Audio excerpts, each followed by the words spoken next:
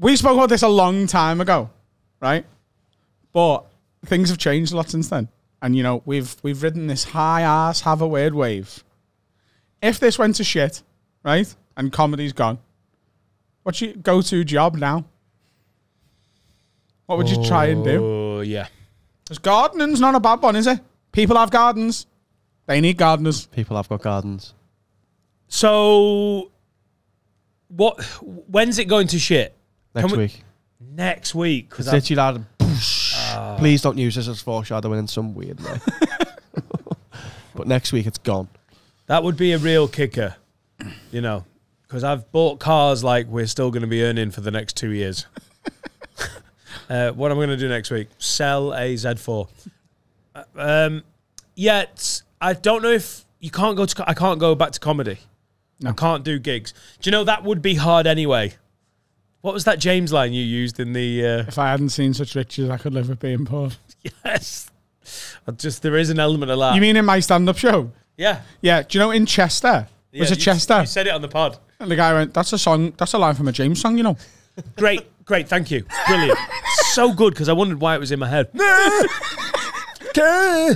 I think you'd be a good teacher. I think teaching is like comedy, except not as much fun, and you can't say 1, 2, 3, shut the fuck up. I just, I'm not I think there'd be murders. Like, kids are so fucking annoying. High school? Oh my God, no. Year 11. No way. Being a history teacher for year fucking 9. Oh, those little bastards. They've all got fucking knives. Oh, go to girls' school. All of them. It's a girls' school. Year 11. It's a girls' school. You know, brilliant. I get stabbed by a fucking girl. Which would be my luck, wouldn't it? Should go on fucking gardening. Teaching in London. I'd like to be that dude that works on the parasail. Oh, that's where I go. I go, weird old drunken British guy on a beach somewhere. Dan's parasailing. Oh, yeah, I'd be that cunt. He's strapped in. I'd be so fucking hammered. I don't feel like strapped in. Don't worry about that. It'll be fucking fine. It's only a bit of water. Slap it with your face. Accent's changed for no reason. Yeah, but I'm grizzled by then, aren't I? Yeah, I'd be one of those weird old beach bum cunts. Just selling parasail and fucking jet ski rides. So you could be the fella who like controls this patch of lounges. Like a pimp. Like a pimp. He got fucking very defensive that day, didn't he? He also got fucking nutmegged. Watch out for that. Yeah. Stupid bastard. On the rugby league special where we went to Lorette de Mar. And rugby. Oh. And we went to the rugby. I nutmegged him and he got very, very, very sad. Didn't he? And very aggressive. Yeah, he tried to do some banter with Two sausages, didn't he? Keep-ups and whatnot. Right in the knee. He was like, you're shit at foot. He was like, right, okay. I megged him, run away, celebrating, and he was like, oh no, let's have it.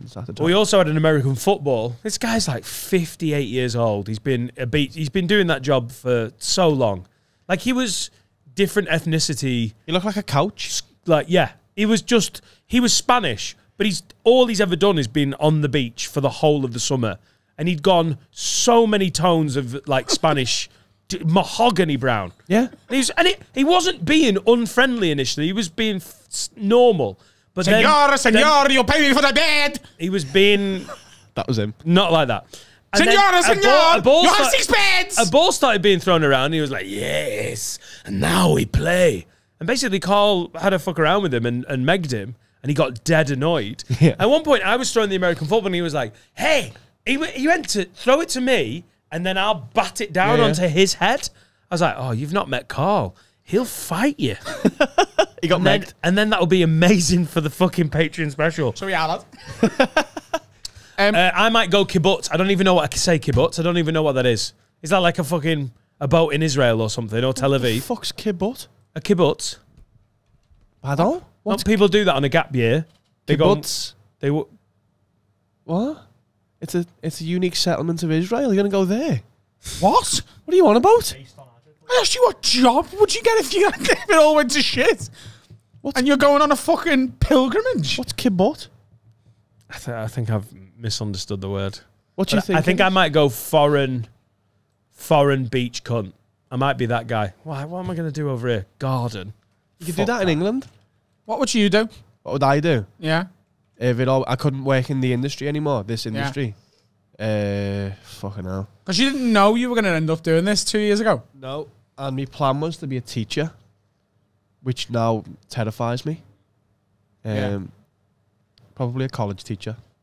College, so you can swear. That was the plan. Yeah, I have to say, if you were going to do teaching, that I've said it before, that's the one.